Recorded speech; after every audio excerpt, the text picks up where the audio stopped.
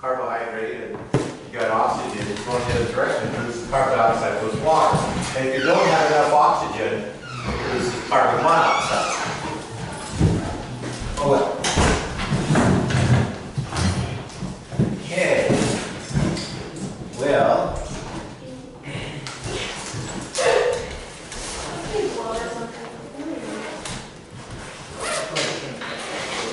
Alright. Why don't we pray and we'll get started. Father, I just want to thank you for this class, a chance to work with each one of these people.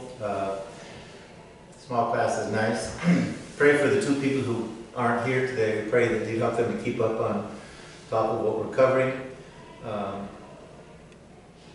Pray that as we talk about the lab last week and as we talk about how we're going to do the lab next week, that would be really helpful for us. And also, the time we have today, talk about the periodic table. We just pray that you'd help me to clear things up, and we pray this in Jesus' name. Okay, I wanted to share something from the way in this morning. You ever, in my Bible reading, when I'm going in, and I only do it once a week because it's the only time I drive in here, usually. So I was playing, have it played instead. You know, the, what's it called, U version? Yeah, anyway, I had it played. Psalm 89 is really neat because it's one of the Levites who wrote this psalm was referring to David and how God said that I find David a man after my own heart who will do all my will. And he promised David that there would always be one of his sons sitting on the throne, one of his descendants. Of course, who ultimately was the last descendant sitting on the throne? Pardon? Jesus the Christ, yes. That's why Mary had traced, but they have a genealogy, and that's where it's Matthew or Luke that traces Mary. But it goes back to David. They can trace it back to David. And that was why we showed it. That he's legitimately king. But anyway, it says, my steadfast love I will keep for him forever, and my covenant will stand firm for him. Talking about David.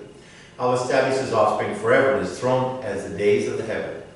If his children forsake my law, and do not walk according to my rules, if they violate my statutes, and do not keep my commandments, then I will punish their transgression with the rod and their iniquity with stripes.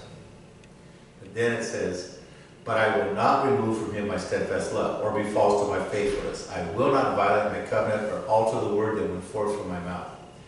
And God's saying, I made this promise to David. That's not going to change. And I was thinking for us, as believers, we can know that we've trusted Christ. There's times that we mess up, and God disciplines us like a parent does children. But he never removes his love for us. He's not going to say, I made you my child, you're no longer my child. That's not going to happen. He makes a promise, he doesn't break his promises. So, I thought that was cool. Okay. That's the periodic table that's available. I put it online, a link to it, so you guys can print it out. I looked to see if I have more of these, and I have a couple of these different forms, but I don't have enough for everybody to have one. I need one for myself. But on the back, I put polyatomic ion, which is kind of handy. If you guys have a way of laminating these, otherwise I'll talk to Christine and see about what we can do. Something like this. It doesn't have to exactly be the one we put online. This is similar. I like this one. I like both of these. But at any rate, we have the alkaline metals, alkaline earth metals. We'll come back to this section.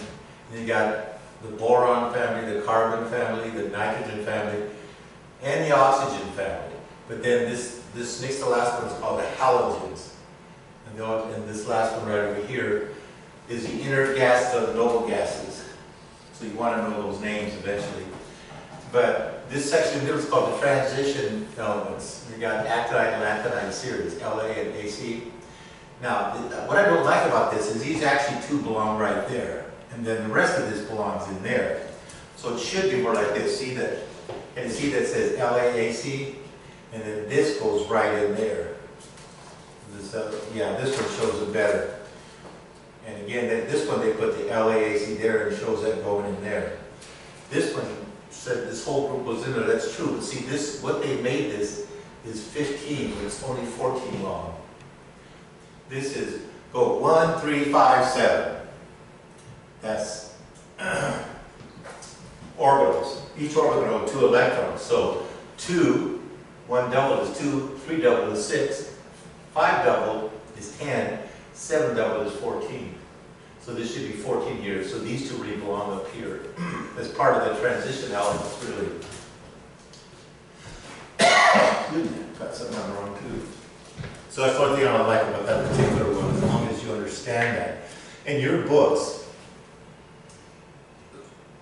excuse me, I got something on the wrong too. Each book you have will always have on the front page, it'll have, I think the physical science even has that. And they'll have that in the front page here. And the, you notice you go actinide and anthenide here. It's part of the transition elements, those 10. These down here go right in between these. If you can put them in there. So,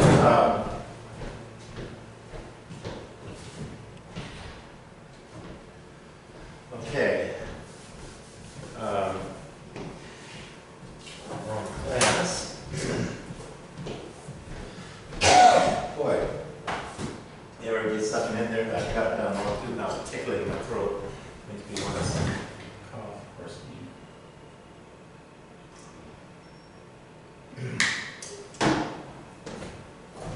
Okay, we have things to pass back. I think we're like ready to do. Got one paper.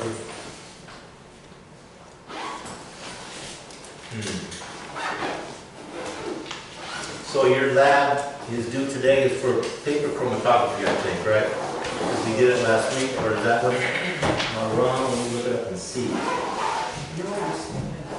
I don't know if they had us. I don't know if they had us do it. I thought they had us write it up.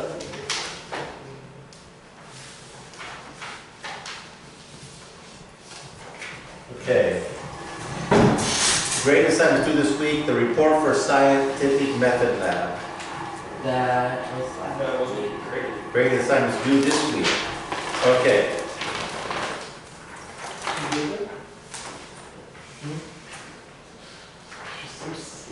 Report. Okay. Grade assignments due this week is report for lab and paper chromatography. So it is due.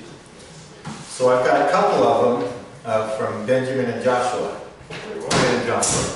Oh, did you print mine out? Yes, I did. So, do you want us to send you an email copy, then also bring in a hard copy? I just went by what the directions said for the lesson plans. They said to do that. I don't see the need for it. Okay. But if you do send me in general, I think what I'll do is if you send me ahead of time, I'll look it over and send it back in response, say, you know what, we need this or that, if that'll help. But the way we do it, just like any assignment, you guys know by now that when I grade it, give it back to next week, you can correct, let's say you got 90 out of 100 on it, you can correct up to half of that and get it back. If you do correct everything. If you don't quite correct everything, you might just get 3 or 4 points back, but you can get some points back. So let me collect those.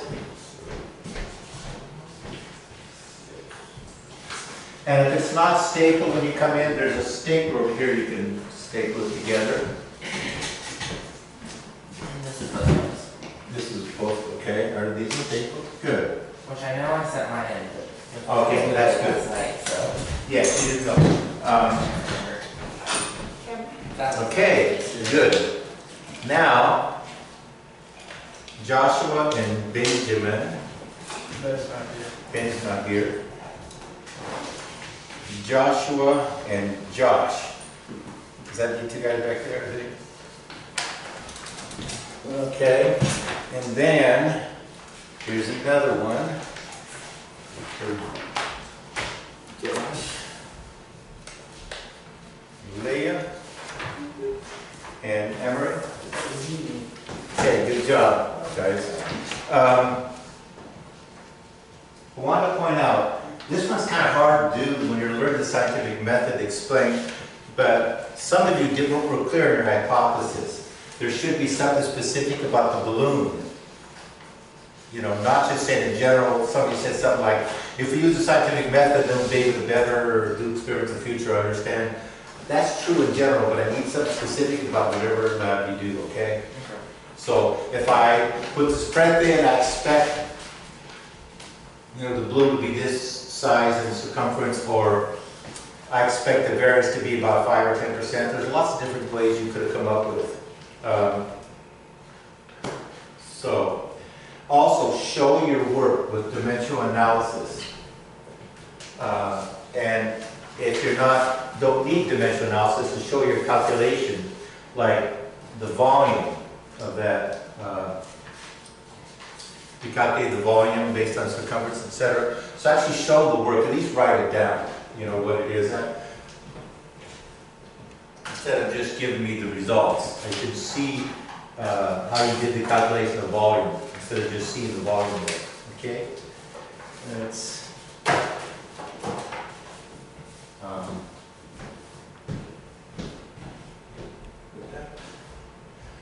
okay, let's see, what were attendance? Close this off while I do it. Put this PowerPoint down. Where is it? There it is.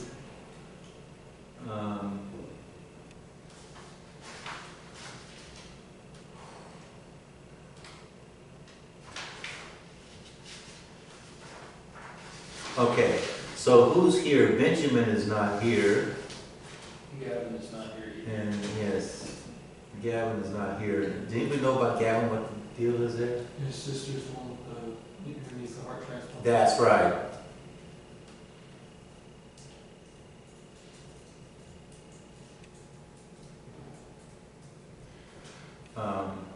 You know, an interesting story.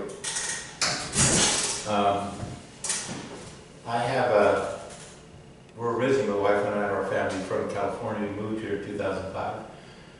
But at that time, just before we moved here, about the time I moved here, they adopted my brother-in-law and his wife, because she couldn't have children, adopted about just going almost 3-year-old at the time, little girl. She was, you know, the state had her, was taking care of her at the time. She had a heart problem. And she had a hole in her heart, about the size of a descent piece or something, they said. For a girl that small, that's pretty big. They put a balloon in there, expanded, and somehow it makes that hole collapse. So whatever, they were able to seal it. And she's been active and hasn't had any problems since then. She's like 18 years old now, and you wouldn't know that she's... And the other one that's really interesting story is another brother-in-law, Jim. Again, his wife couldn't have children, so they adopted. The first one they adopted, if you do an abortion and if the fetus is trying to live, you have to resuscitate, you have to save life. Once it's out of the body, you have to do that. And that's what happened. At 20 weeks old, she was halfway through her pregnancy, 20 weeks long when she had it aborted. The baby was alive, trying to survive, so they had to resuscitate her, they would save her. When my brother-in-law, when they adopted her, they warned him, they said, it took a while before they actually able to bring him home, couldn't bring him home at 20 weeks old. Likelihood of it, that had been the earliest baby to live, you know, but being born at 20, at that time, 20 weeks was the youngest any baby would have been born and lived. And they tried to abort the baby, of course.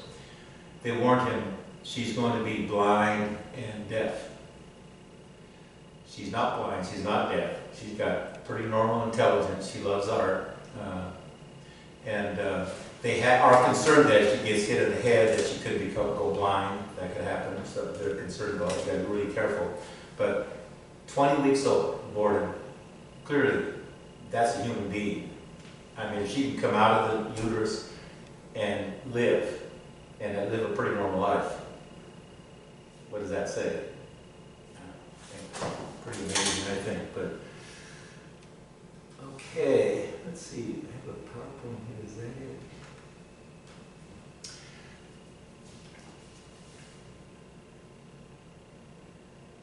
So are there any questions about, before we do the PowerPoint, we want to talk about the next lab coming up? Any questions about the lab we did in the write-ups?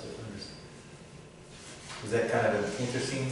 You're doing that? Okay, good. I thought so too. Okay, when you have our quiz or test, it's everything that you know is going to be based on what we covered in the labs. So you may be covering things at different rates. But one thing they pretty much the rest of this semester, maybe the rest of the year, about every other week we'll have a lab, and in between we'll be a chance to talk about things, prepare for next lab, but also to discuss things. And we have plans, so I'm sure we want to go through. But if you have questions that you're going through, you can ask me, can you talk about this or that, Mr. Bruce? I'd be glad to do that. All right, for this lab, which is lab number 2, melting points and supercooling, okay? That starts on page 19 in your book. What we're going to do is determine the melting point of a substance. We need cetyl alcohol. Well, you can see what we need on the bottom of that page.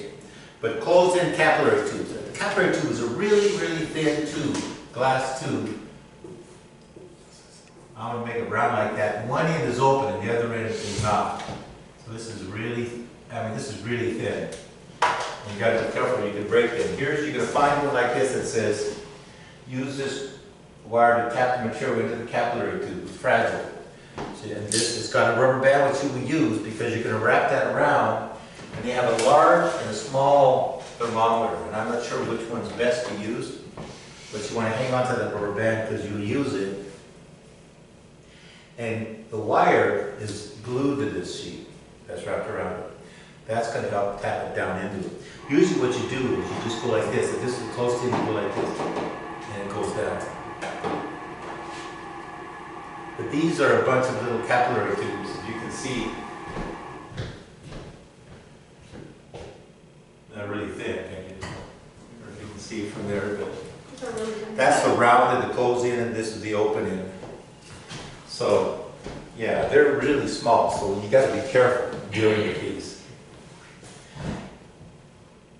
And we're going to put something in a solid and tap it down. If it's a liquid, you can kind of tap it down. It might need the wire to help you because it's a solid. So, and you're going to attach this to the thermometer, okay? And as we heat it up, once you see it start to melt, so maybe a magnifying glass will help us to see better, you're going to record that temperature. In theory, what happens, well, more than theory, it is what happens. If something's a solid here, when it reaches the melting point, it stays that way and it's starting to melt until all of it melts, because at this point, all of the heat is going to melting it, which means breaking the kind of bonds it has. Now, as a liquid, it doesn't have those strong bonds, crystalline type bonds between the molecules, right? So that's happening. When you finally reach what's all liquid, now it goes like this. When you reach the boiling point, the same thing happens. The slope of these lines is going to be different. For water, this slope here and here is about half what it is as a liquid. Actually, I've done the wrong thing. These should be more shallow. This should be, no, it takes more heat, so that's right. So this amount of heat is called latent heat, the amount to melt it or to vaporize it. The latent heat of fusion or melting and of vaporization. And this is 0 degrees Celsius, 100 degrees Celsius. But when you reach that point of melting, it's going to stay at that temperature. When it starts to melt, if it happens at, let's say, 12 degrees Celsius, well, it's going to be higher than that, but let's say at 32 degrees Celsius, it's going to stay there while it's melting, so you should be able to tell. It's not like, oh, we got to catch, where did it happen? Because it's going to stay at that temperature while it's melting. So that's what you're going to be doing. That's your capillary tube. You've got a little wire around it. What did I do with those things? Anybody see where I... So we can put it down right over here, yes. Okay.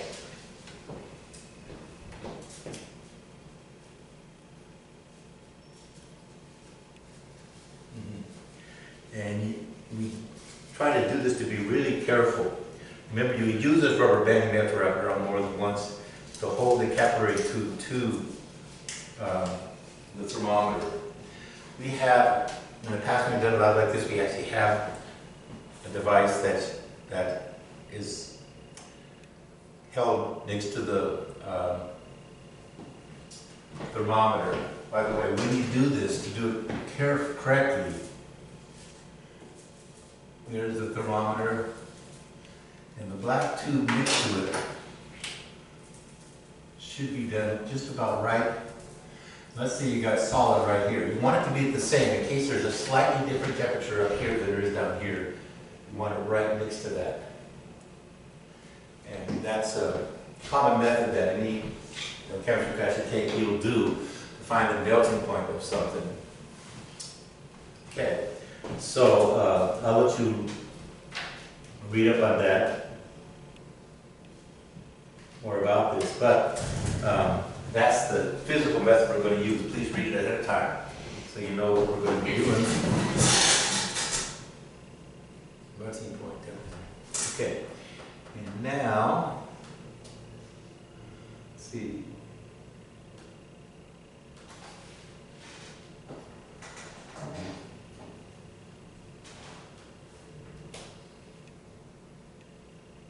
Okay, it's in here.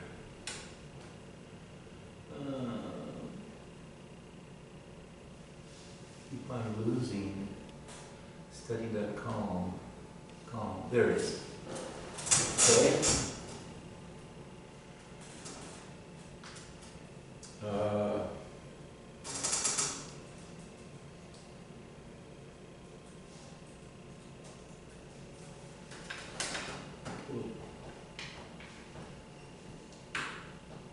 We're going to watch this short video first before we go on to PowerPoint on the periodic table. I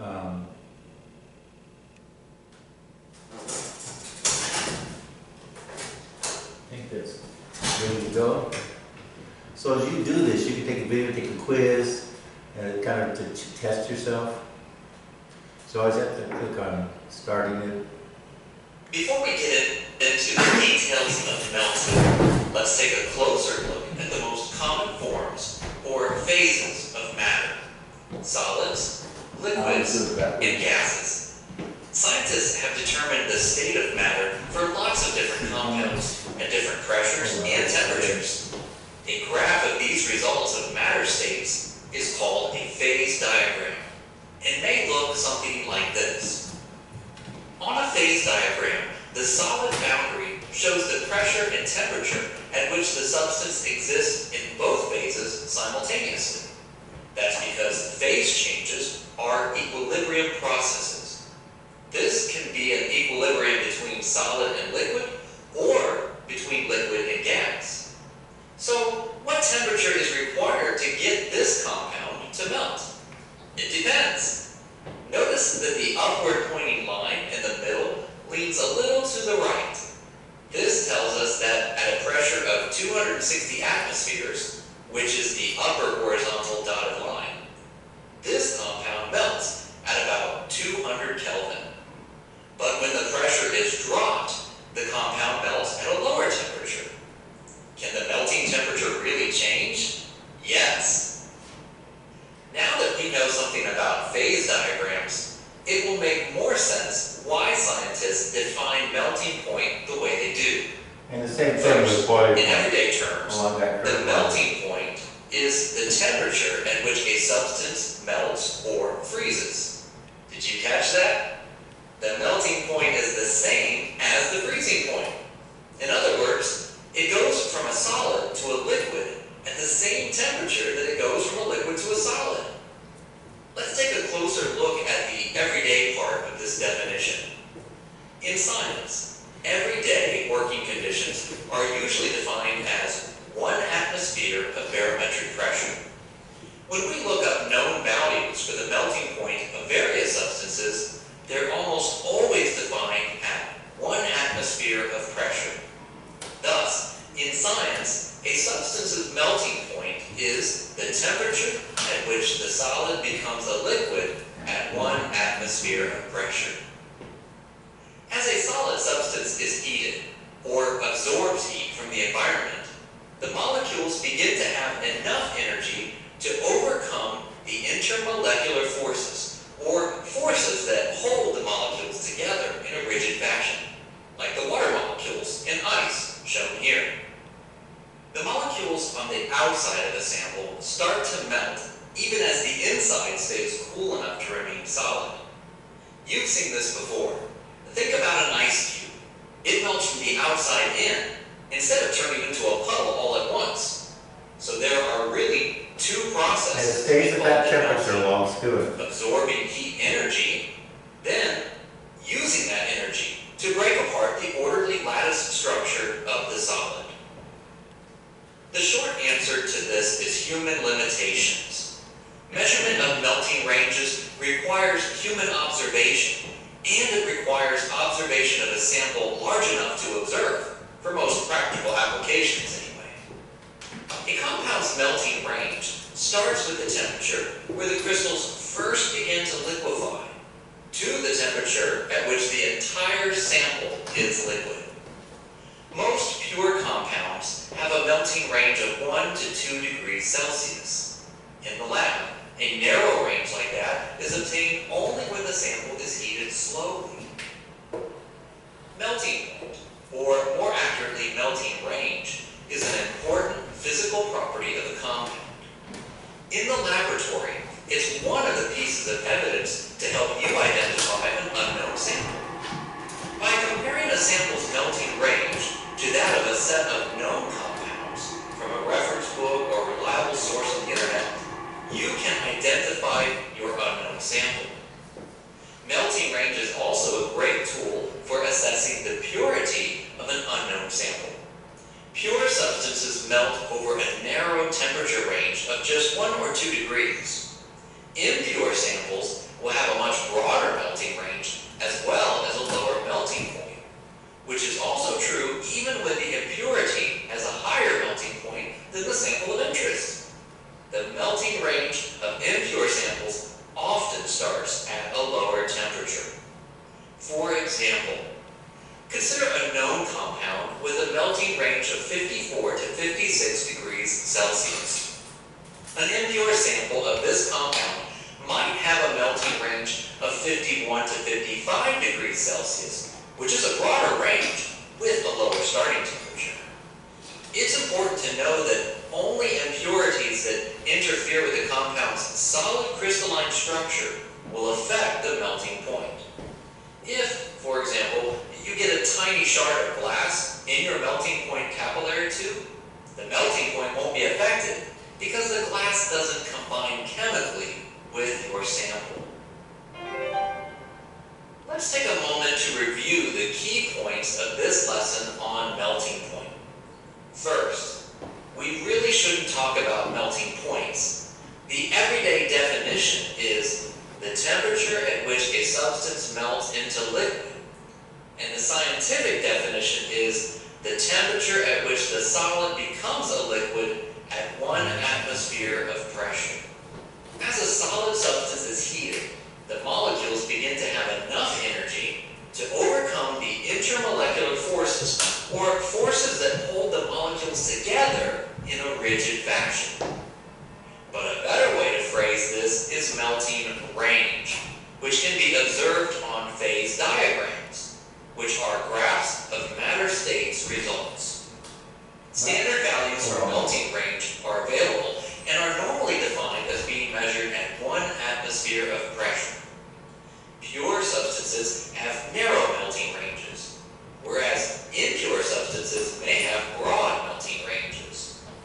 Matching the melting range of an unknown to that of a set of known compounds is an important tool for identifying an unknown compound and assessing its purity.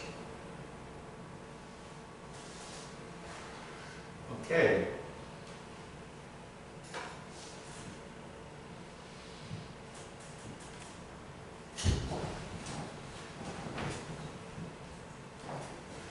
I actually pulled, when I put this PowerPoint, I had to correct some things on it. Sorry, there were some errors on this PowerPoint. is this actually PowerPoint? I think it should be. Yeah, okay. Now, just some comment on some things. Really, there is not a range of 1 or 2 degrees Celsius. What they're saying is it begins to maybe start to melt just a little bit. So there's, instead of being a rigid straight line, that's kind of curved here and it's kind of curved there. That line right here is pretty level. It's not, it also, what they didn't mention, it depends how hard, how fast you heat it up. If you put a lot of heat there, then there's going to be a bigger range. If you do it more slowly, I guess they did talk about that, there's not as rigorous heating, it's going to be pretty much, not going to be much of a range. And whenever I've taught chemistry, no book has ever talked about what you just did, the temperature range, the melting range. So you can just consider it to be straight like that. But because they didn't talk about that on this video, it's possible that they'll ask that question about the melting range. So if it's more pure, you don't have that issue. Where you have impurities in, that allows some molecules to bond to it, attach themselves to it, and take longer to melt, and so it can make a difference. Anyway, as a review also, this time while it's melting or when it's vaporizing, boiling, it's called the latent heat of fusion and the latent heat of vaporization. And there's a certain amount it's done. Typically they say that how many joules or calories, typically joules, per amount of matter, whether it's a kilogram or a gram, or that's the way it's stated. You guys talked about heat capacity in the past. Heat capacity talks about this range right here. How much heat does it take to raise the temperature of 1 gram of a substance to 1 degree Celsius? Well, if it takes more heat, then that's more slanted. If it takes less heat, temperature goes up very quickly, right? So for water, it's 1. For solid and for a gas, it's about a half that. 1.5, there's 0.48, is very close to the same, roughly, with water turns out to be. So, and these are at 1 atmosphere, the boiling point, melting point. Like the melting point of water is about 0 degrees Celsius, right? Be a little bit different because we're not quite at 1 atmosphere because we're not at sea level, we're a little above it. And atmospheric pressure varies from day to day, right?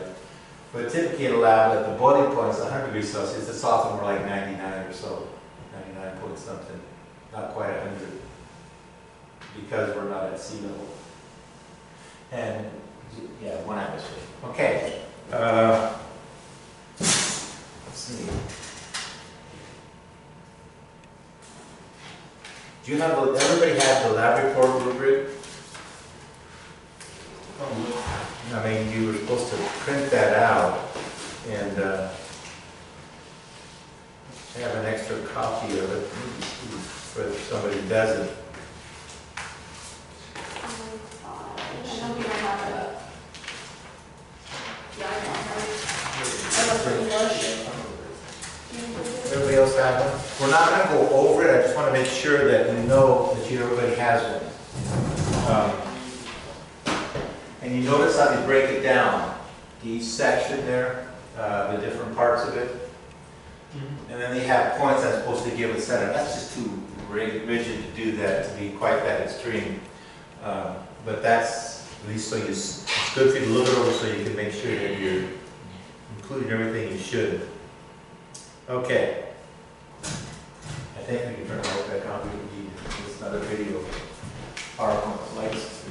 We'd like to see better. Okay, here's what your periodic table looks like that you're going to be printing out. And I think I printed out a copy. I hope it's just like this. If not, maybe that's not like the one. Yes. And I did point out that really the lactonide and actinide are right here. They are considered yellow. They're the transition metal. In general, your left side are metals, your right side are non-metals. And there's a little jagged line here they're not showing. Not real happy with this because most do. Even, see if this one shows.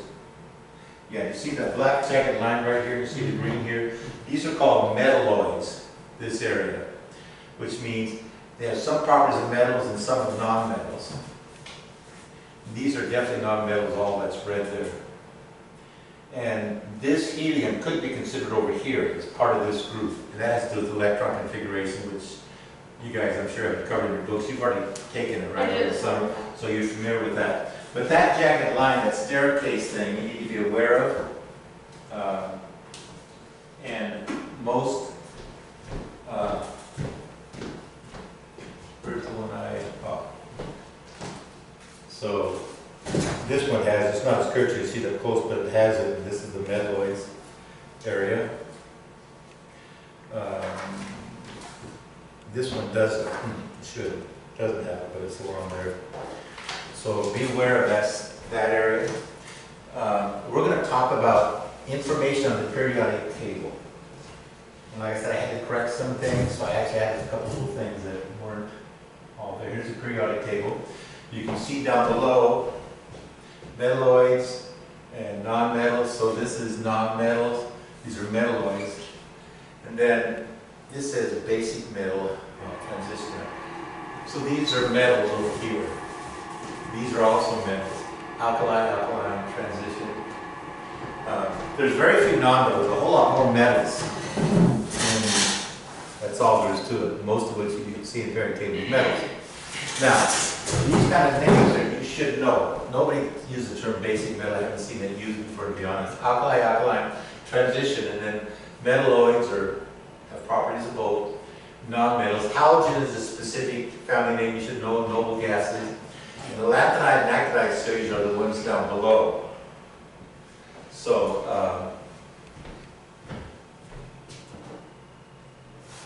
the range of rows and columns, and the range in groups by type. Now, we'll just move on. Let's take a look at columns. Okay? This is the first column on the far left of the periodic table. That's a metal. It's called the alkali metals.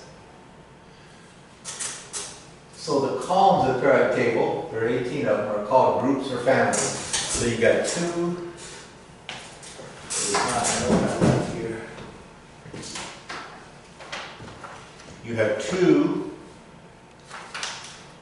6, that makes 8, and 10 in the middle. Of course, 14 down there. So that's a total of 18. What you're going to want as far as determining how atoms, especially covalently bond, but both covalent and ionic, is you're going to look at these right here. You're not going to worry about the transition elements, because it's called a rule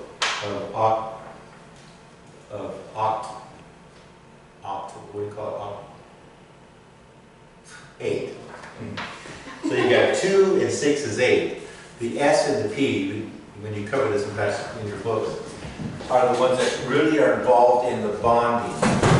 So the middle ones you don't worry about as far as the valence, because the nice thing is, this one may not be as clear as this one in that respect. Valence of 1, valence of 2, valence of 3, 4, 5, 6, 7, 8.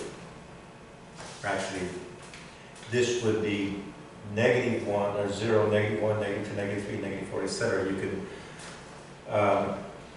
So it's really nice because the column it's in tells you how many valence electrons. That means electrons in its outer shell it has.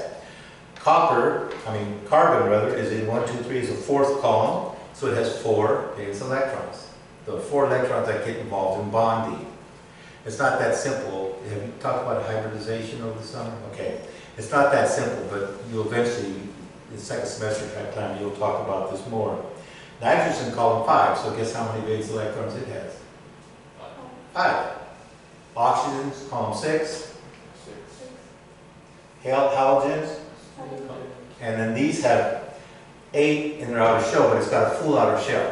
So these are very inert. They don't want, you almost can't get them to react. Okay, so that's where, so there's 18, but in a sense there's 8 that you're concerned about as far as understanding how things react, how they bond. Elements in the same group or family have similar physical and chemical characteristics or properties. Okay? They tend to have similar, In a certain area like transition metals tend to have a higher melting point than some other metals. This one right here, this alkali, they tend to melt at a pretty low temperature. That's common. That's a physical property, not a chemical. But chemical properties are similar.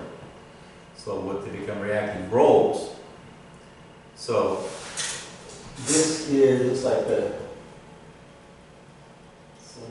third row of the periodic table. This one writes the fourth row. Right here, you can see 1, 2, 3 is the fourth row, or period. The horizontal rows of the periodic table are called periods. It's periodic. And we're going to talk about in a moment why they begin to understand how to arrange the table the way they did. Does anybody know who was one of the first, these Russian scientists to come up with a periodic table?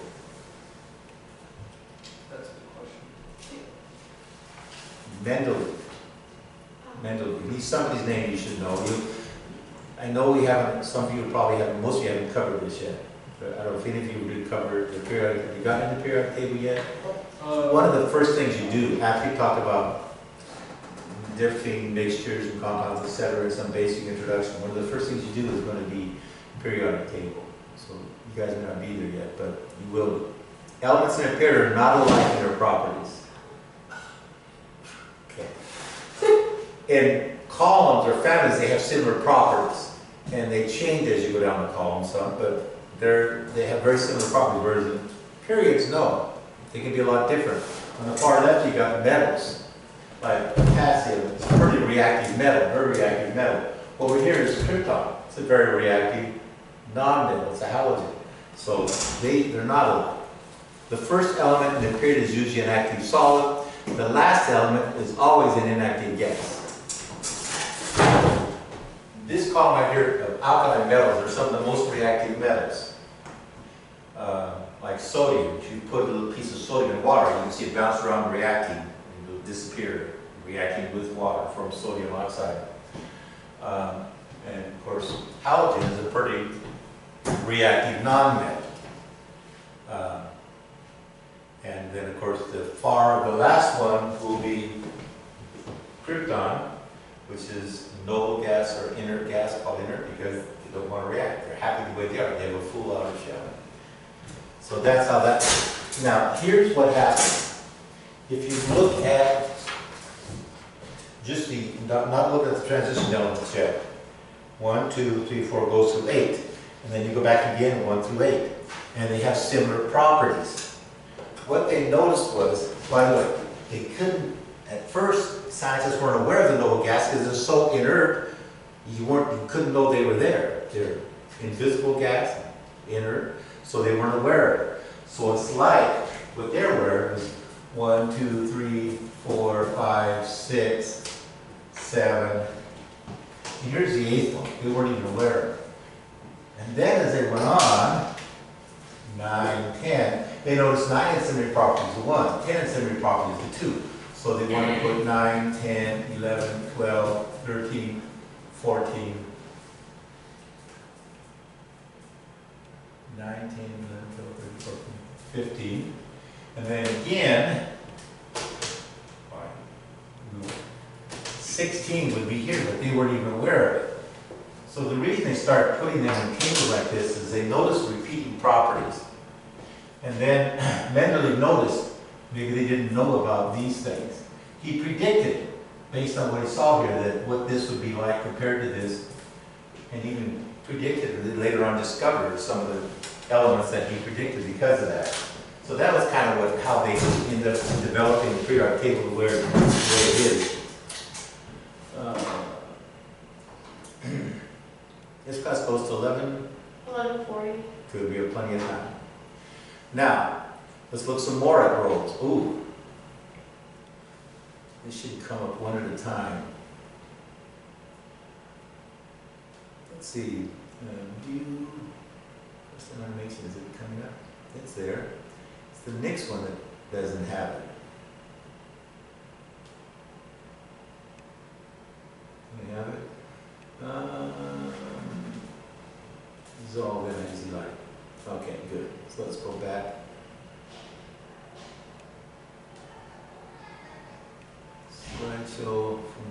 because it all popped up at once, it shouldn't. Okay. Atomic number is the number of protons increases from left to right across the period.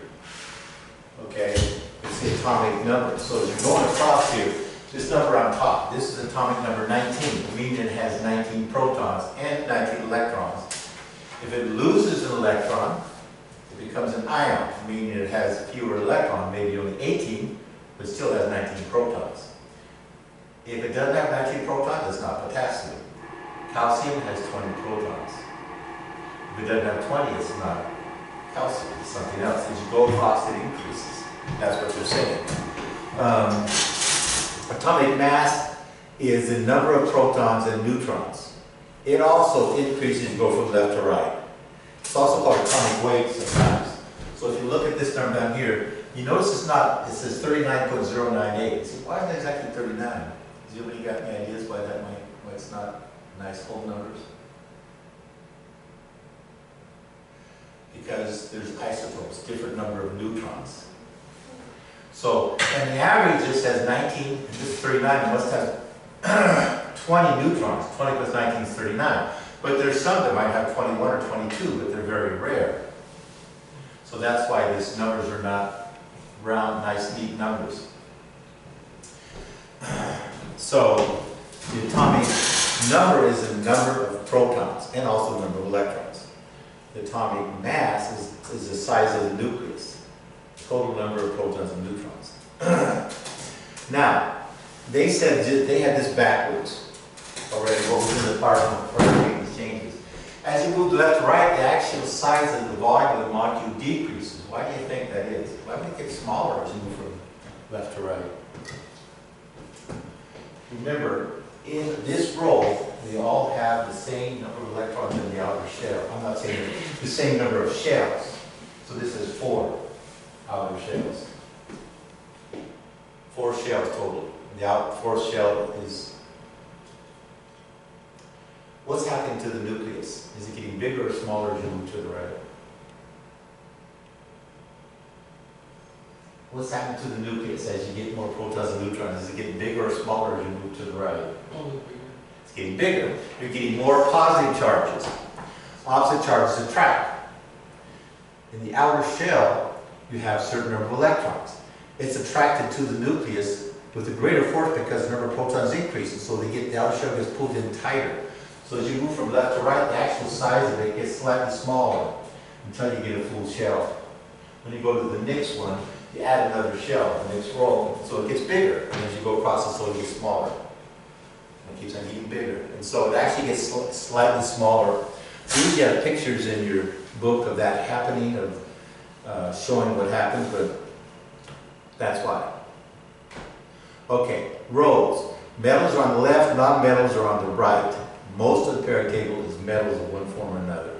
Aren't there many non-metals? There are a lot of metalloids or semiconductors. Certain metalloids are actually semiconductors. You've probably heard that term before.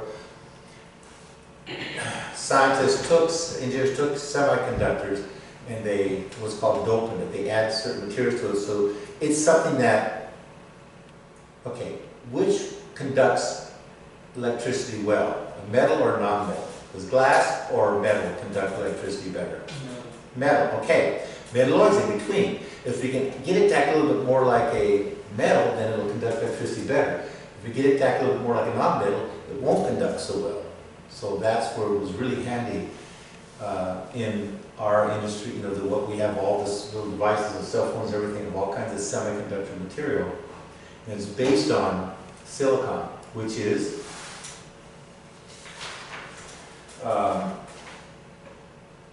right there. It's technically a non-metal, but it's some considered to be like a metalloid. It's got semiconductor, so it can be a good conductor or a, you know, pretty decent conductor or a decent non-conductor insulator, depending on what how they add materials to it. So now this is something you need to be able to recognize. Sometimes this number right here is put in the upper left-hand corner. I've seen it in the upper right-hand corner, but like on this one. Or if you notice the one you're going to pull down, it's in the upper left-hand corner. But the point at the top is the atomic number to the number of protons. as well as the number of electrons in the electron cloud around it, total. Weighted average of the mass of all the elements isotopes. Rounding the atomic mass to the nearest whole number yields the mass number of the most common isotope. Does that make sense? Yes. Yes. Okay. Let's give an example. This is not something you need to know just yet, but I think it points out what's going on here. If something has 6 protons, it's carbon. If something has 7, it's nitrogen. Have you guys heard of carbon-14 dating? Carbon-14, pardon? I think so.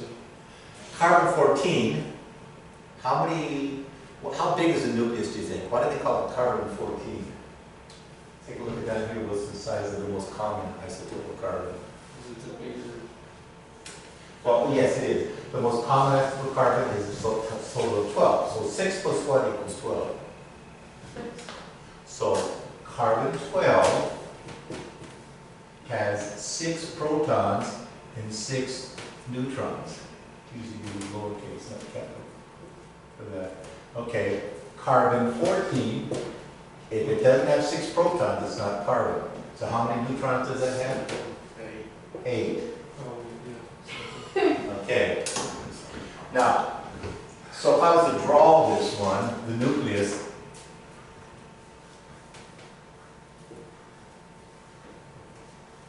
there's 6 protons, and there's also 8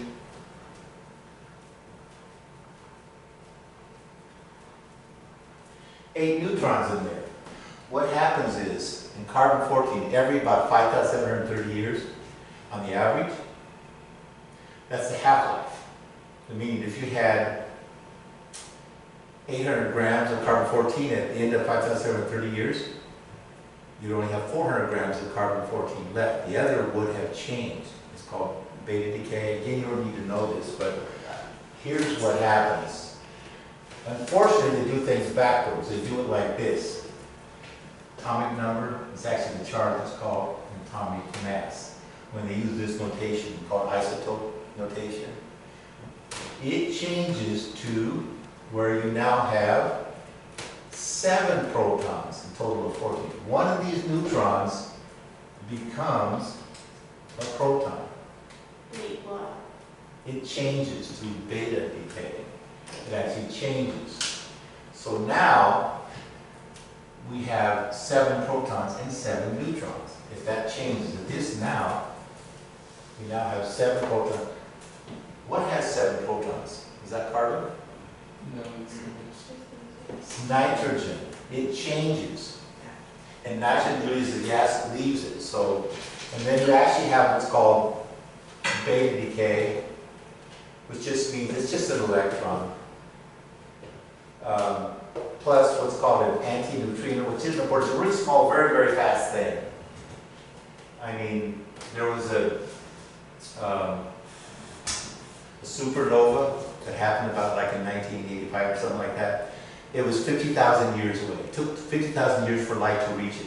A few seconds later, these neutrinos reach it. So it goes at 99.9999 whatever percent the speed of light.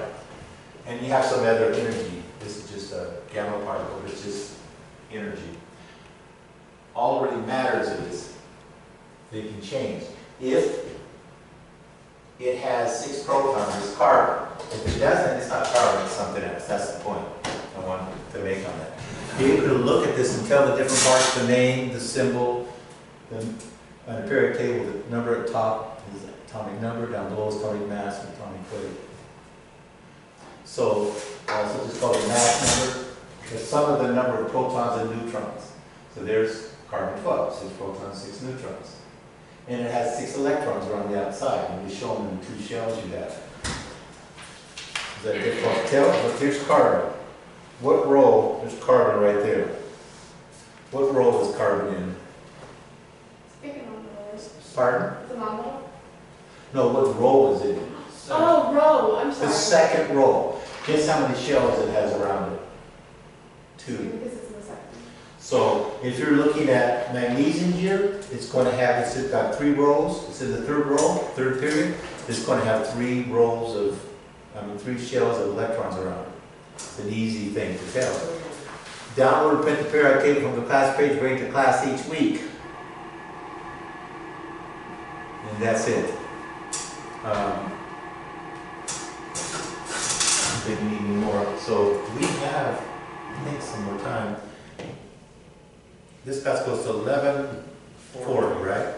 Yes. In terms of assignments, what do we have this week? Okay. Let me look that up, see what we got. Student assignments for this week. Watch the study.com video and all associated worksheets, quizzes, and activities. We saw the student, we just looked at what is melting point, definition, range, determination.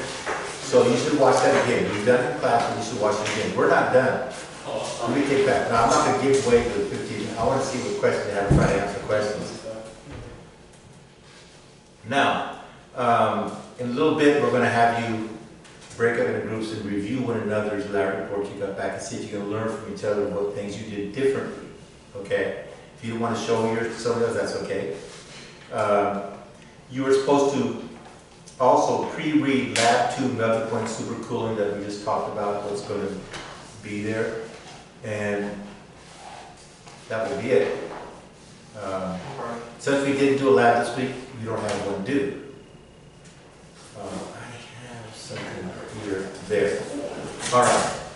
I happen to have a lab, the lab test on labs 1 through 3, so I know the kind of questions that they're going to ask. I don't create, I've always taught this myself in the past and developed my own PowerPoints, lesson plans, and tests and quizzes. But this one's developed for us, and so of course we have to use it. So that's what we're going to do. So some things you need to know is you need to become familiar with the periodic table. What do you call the rows? There's a name for that? Pardon? Periods. And the columns are families or groups.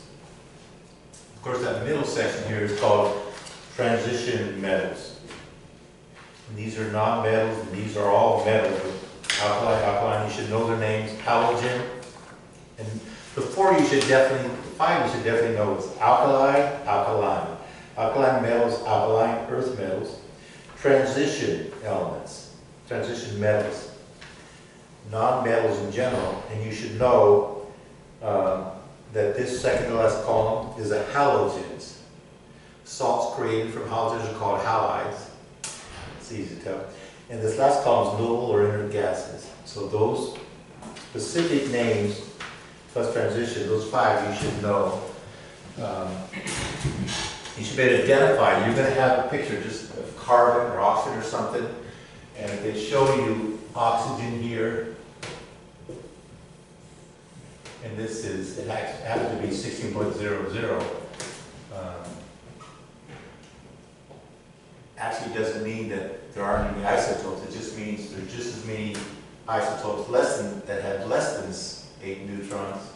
Maybe you have 7, compared to some that maybe have 9. And if it's very small, the percentage of those that have 9 is like 0.0001%. Yeah, it's not, it's so close to 60.00, it stays the same. But you should be able to identify that. This is atomic mass. And looking at this, what the most common isotope, how many neutrons does it have in protons? So, like for carbon, this number down there was 12.01. You would say the most common is 12 protons plus neutrons. Since we have 6 protons, you can figure out it's got 6 neutrons. Let's see. So do you know what an hypothesis is? You can tell me what an hypothesis is. An educated guess. That is testable. That is testable. They just say in general, it's an explanation somebody proposes to explain what's going on. You have a question or you have observed some phenomenon, you don't know why it's like that. You have your idea about what's going on. That's what it really is, okay? You should be familiar with review, you know, the safety rules for the lab, etc. Be able to convert using dimensional analysis from one form to another. Okay? So if I gave you centimeters, and I asked for, what would that be in millimeters? You may not know how many millimeters in a centimeter, centimeters in millimeters, but you know what cents and milli means. So let's say we have 12.1 centimeters, and I want you to convert that to millimeters. You may not know that there's 10 millimeters per every centimeter, but you do know that there are 100 centimeters in a meter. And in 1 meter, there's 1,000 millimeters. So you can still end up there, right? If this makes sense? Centimeters goes away, meters goes away, you end up with that. 1,000 divided by 100 is 10, so it's going to be 121, right? I want you to show dimensional analysis when you do any calculations, okay? You will be using dimensional analysis in this class. Have you ever did before? Even more than, how many of you are planning on taking physics in your time now? Okay, more than you use in physics. Physics is just as mathematical as chemistry, maybe more, but dimensional analysis you use in chemistry more than anything.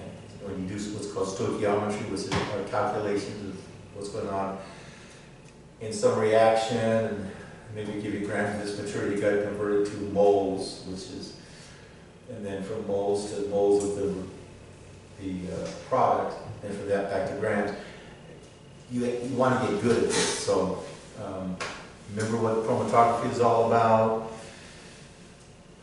Know the terms of things like a beeper, a pipette that we use to get a little bit of water transfer from one place to another.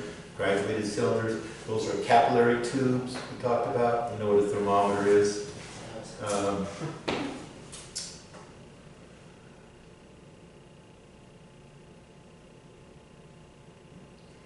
Know what an atom is.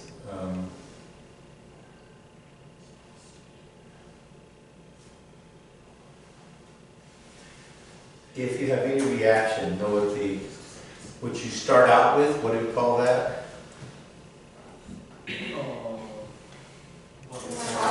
Pardon? What would we start out with? Like your hypothesis? No, in any reaction. What you start out with, the left side is called reactants, the right side is called products, what you end up with. So, if we had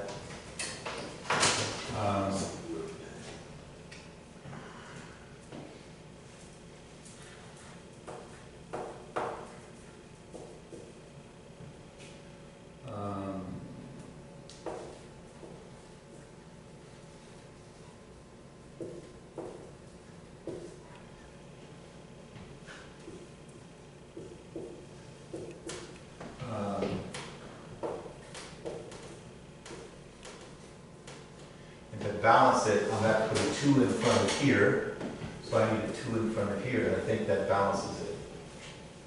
Yeah. These are called reactants. And this, your output, is called your products. So, let's see.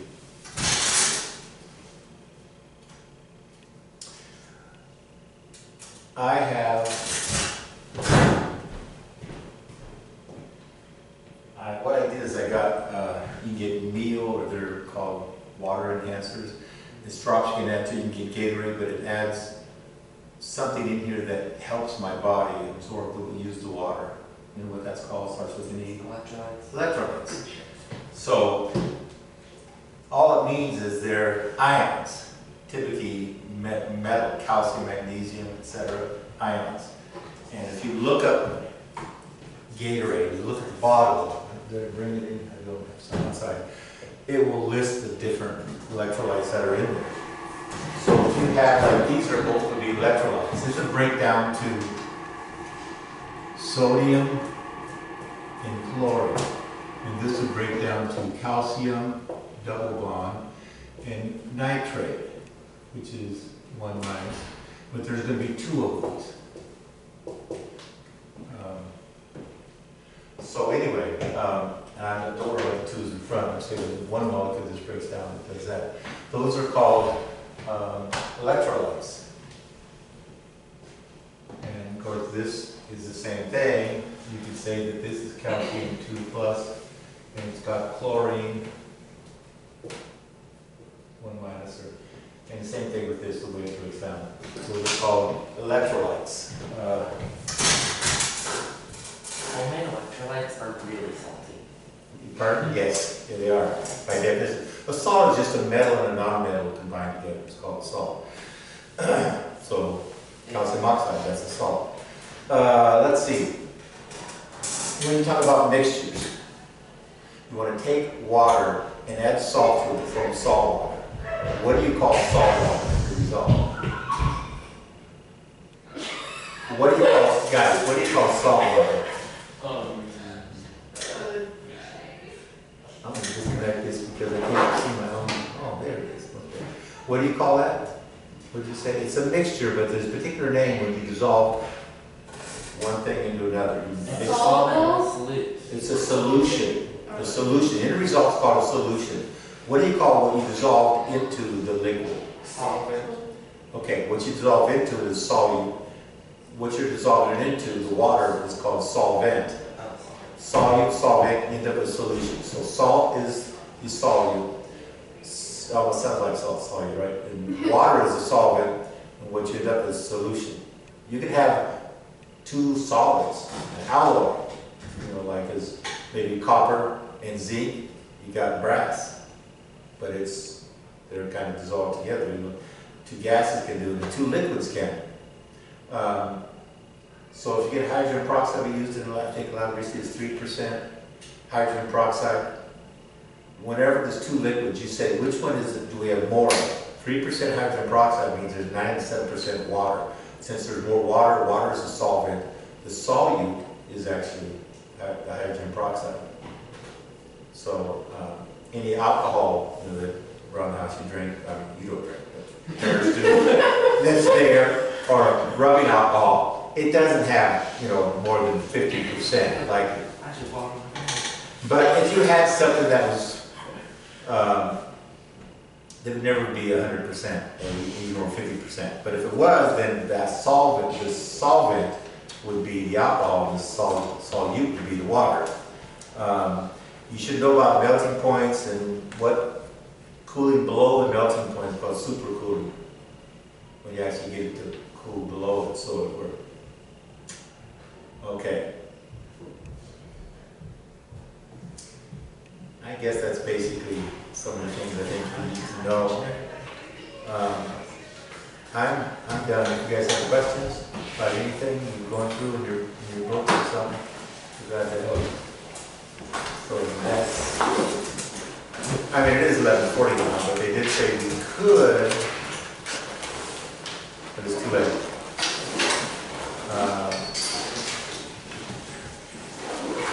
So if you want to look at each other's lab reports to get some ideas what maybe you could have done better. I remember at the beginning of the year they talked about lab reports. They said we should have a couple of references. So I saw some of this one. That's because you can always use this book as one reference. You want something else in addition to that. Is the idea. So if you just list this, then that's not really doing any research. They want to encourage you to do research to, to look around, and to understand the lab you're doing a little bit better. So that's the idea. Anybody here big Falcon fans? Not anymore, huh?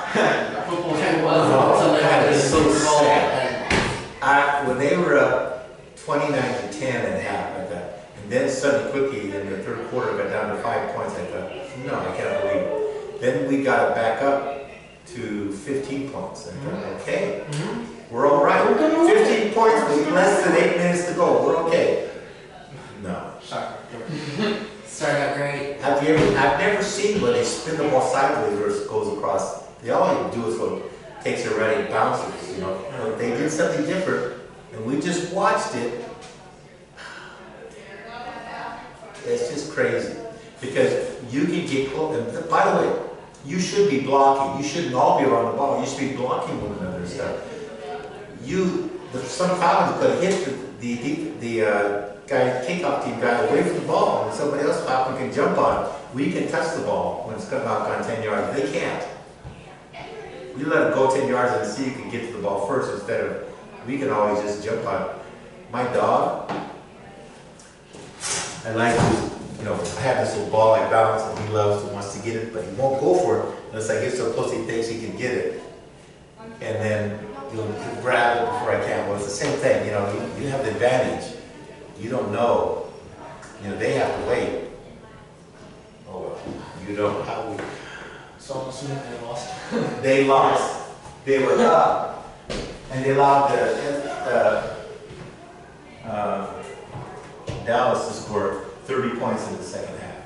They were up 29-10. They lost 40-39 the last play of the game. Field goals. Yeah. Onside kick work, which shouldn't have. But the Braves won that day, so. Yeah, so I'm I just could not believe that. That's. It's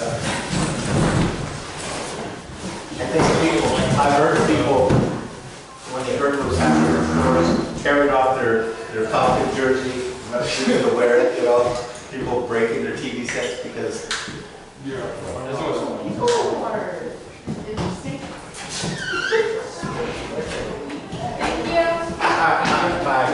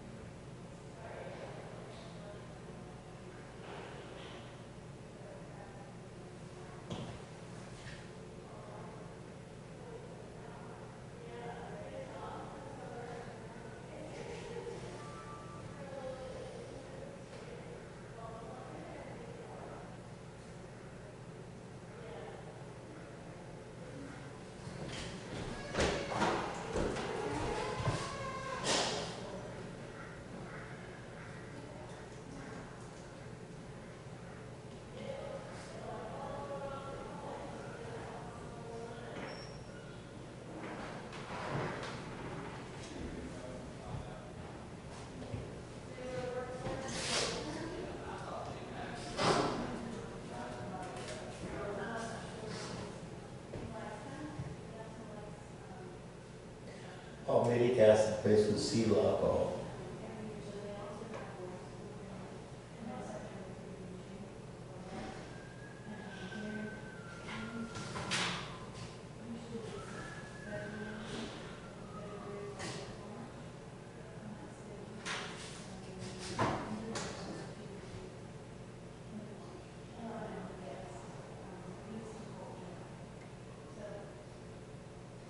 Cetyl alcohol into a capillary tube.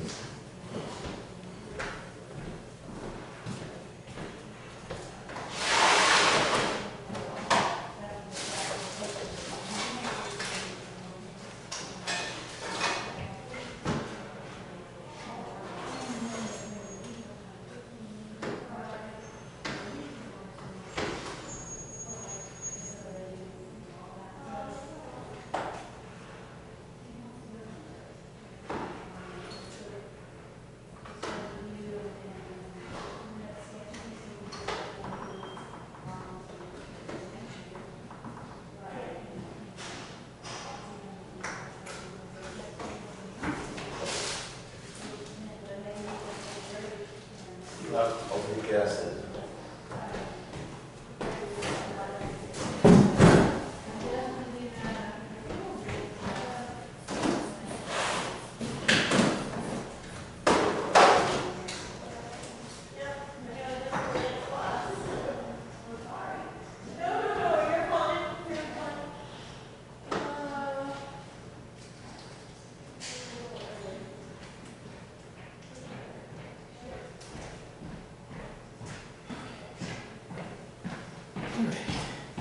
Good news is, I think we have figured out the problem.